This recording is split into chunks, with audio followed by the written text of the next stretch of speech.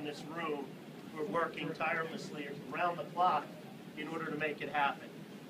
We are going to make sure, the state government, Governor Corbett and I are going to make sure that whatever you need, whatever resources you need in order to bring this recovery phase of the disaster to a close and get people's lives back in order, we're going to make sure we're going to make sure you have it. We're going to continue to work with your county commissioners, with your great emergency management team in order to make sure that they communicate to us what it is that you need. So again, primarily I'm here simply to say thank you on behalf of the people of Chester County and on behalf of the people, quite frankly, of the Commonwealth. We very much appreciate everything you've done.